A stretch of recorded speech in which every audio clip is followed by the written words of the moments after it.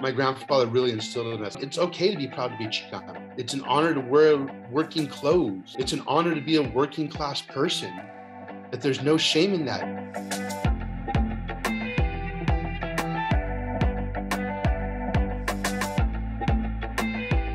Right now, there's the term Latinx that gets used, and I understand people like to use it.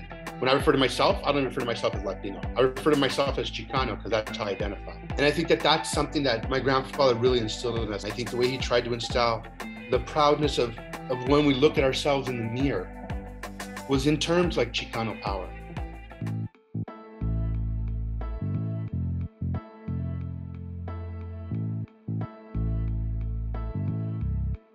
My grandfather's work was very much about social justice and environmental justice. And in many regards, environmental justice became social justice with his work. My grandfather was absolutely a true believer in that we're all connected.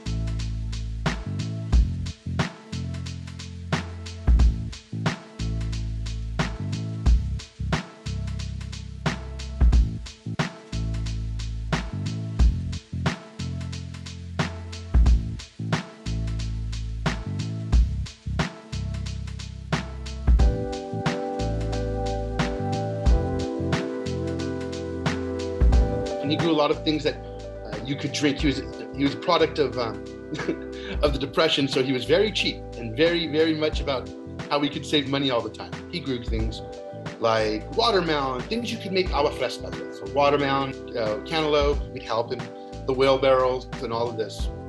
And I always thought, wow, he just wanted us to help, he's an old man, wanted us to help. But the more I reflect on it, the more I learned about him as a person and his life, the more I believe that that was a way for us always to remember where we came from. That while he may be a civil rights leader, he may be an icon of the labor movement, that he was a farm worker.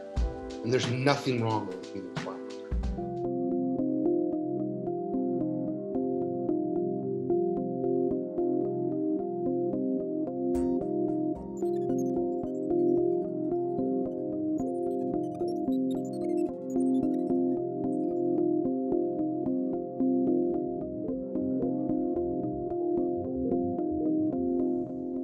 Before he was any of that, he was an amazing, amazing family person.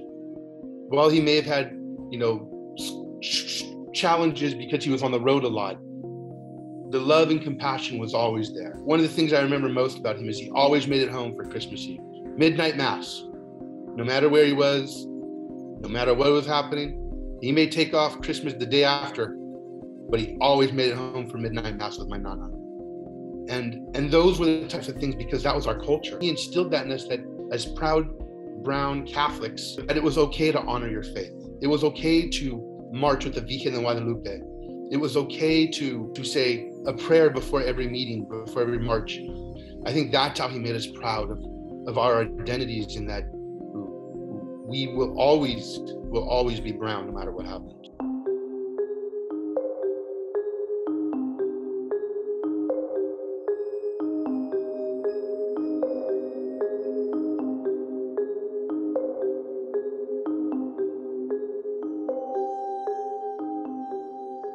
I don't know if I've ever said I'm carrying my grandfather's legacy. He is the Michael Jordan, and I'm, little Bow Wow, and I want to be like Mike. I try to advocate for the oppressed, not an individual, just an individual issue.